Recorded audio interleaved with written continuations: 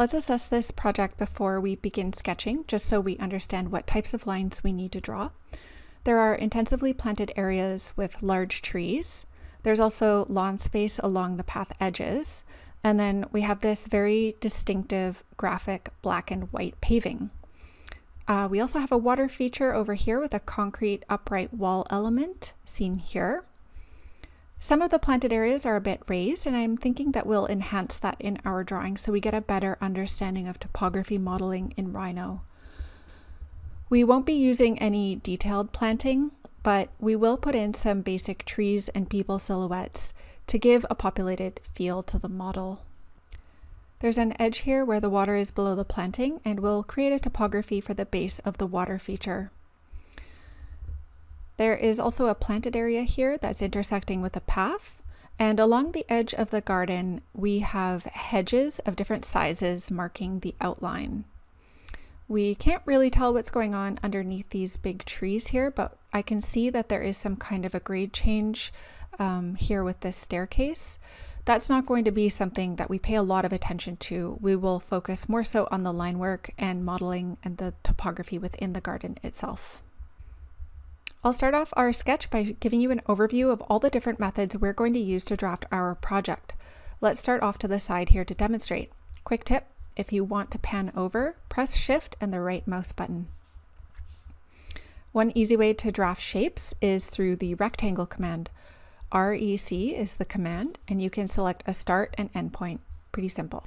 L is the next command. L is for line. Click anywhere to begin and click again to end. We can draw a line that's unconstrained in any direction, but if you want to constrain the line so that it is along straight edges, you can press Shift while you're drawing and it will constrain it to whatever you have your ortho angle set to. You can check that by right-clicking here. Mine is set to 15. You can change this to any value, but we'll keep it at 15 for now. PL is for polyline. That is the next command. This creates a joined series of vertices with straight lines between them. You can click as many points as you like, but the lines will always be straight, not curved. Again, if you want to constrain the angle, press Shift and you will stick to your set ortho angles. There's also a handy tool called Smart Track. So if you hover over another endpoint, it will temporarily show a guideline that you can use to match your endpoints. And I turn this on and off as I need it. To draw curves or splines, you can use a control point curve here. You set the points by clicking around, and Rhino interpolates a curve in between the points, but not directly through them. That's great if you want a very loose curve and you're not following a specific set guideline. But if we want more control over how our curve is set, we will use the second command, Interpolate Points. Here we set the points just like we do with the polyline, and Rhino draws directly through each point. This allows us greater control, especially while tracing. Another tool I toggle on and off is the Gumball. This is a multimodal tool that allows you to move and rotate elements in a controlled way. The red arrow controls the x-axis and the green arrow controls the y-axis. We can use this instead of the move command to quickly arrange elements or control points as we draw. I'll draw a cross line here and show you the offset command. Press O for offset and choose through point, either by clicking on the menu or pressing T. This allows us to offset a line through any point we choose on the drawing plane. We can exercise greater control using the offset distance command. O for offset, choose distance, and put in 25. Let's do this again for 5 meters on the other side. Quick sidebar on making selections in Rhino. If we drag a box from the upper left corner to the lower right, that's called a selection window. Everything that is completely contained within that window will be selected. If we go the opposite direction, we create a crossing window. This means that everything the lines touch will be selected, not just the elements that are completely contained. I'll be using these intuitively here on in, so I thought I would mention the difference. Let's learn the trim command. If I want to make a clear path here, I can select both lines by pressing Shift and clicking the lines, which allows me to select multiples. The command TR is for trim. Now these elements are our cutting objects, and everything in between them can be cut away just by clicking on the lines. A counterpoint to this is the extend command. Let's use the gumball to move these lines down and then type EX for extend. Select the boundary objects, there can be multiple boundaries, and press enter. Then select the lines to extend. It will automatically stop when it hits the first boundary, but clicking again will continue extending to the next boundary and the next. Another basic drafting command is the fillet command. This is used to create corners from two intersecting lines. Press F for fillet. If we keep the radius at 0, we'll end up with a sharp corner.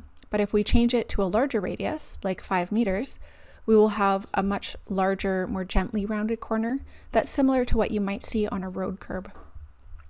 A smaller radius of 1 meter is a tight curve, more typical of sidewalks and planting edges. To join any series of curves into a polyline, select multiple lines by clicking them and holding down Shift. Then use J for join. If the line edges are coplanar and all set to the same Z depth, they will join with no issues. One issue we might run into is not being able to extrude curves because they're open. Let's say you want to close off these curves to create a closed polyline. Maybe you accidentally didn't have your snaps on and the endpoints aren't matched up. If you select all the lines and join them, we see it creates an open curve. Let's use the command close curve to remedy this. Rhino will automatically draw a short line to close the polyline. It's a very useful command. How do we use control points? If we select some of these polylines and splines, we see that control points show up. We can manipulate the points, vertices, and curves by dragging these points around. As long as we're in planar space, the points should be dragging only in the X and Y direction. All right, one last thing before we begin this sketch. That's to double check that all of our curves are in the same plane. Now we've been drawing with the planar turned on, but what would happen if you forgot to do this and you ended up with lines in a different Z index? Let's test it out. Use the move command, M, select vertical, and move a line up. We can also use M, enter, and V, enter, or turn on the gumball to move in the Z direction. Now we see that in our front viewport, these lines are no longer planar. So let's select all the line work and use the command set PT. Uncheck the X and Y axis. We only want to control the Z axis here. Make sure world is selected and then click a point where you want to flatten all the curves to. Now we're back on a flat planar surface. A quick note on layers. They are all set up to correspond to the colors on the plan sketch. So dark green planting matches the dark green planting areas, pink planting layers match the pink areas, orange to orange, etc. I'm going to use all the different commands that I just showed you, but I'm going to speed up this next part of the process so you can watch through it and watch me draft out this plan, then try it yourself. Don't forget to save your file periodically. And if you need to pause the video just to check out the commands I'm using, remember to look at the command line and see what's happening.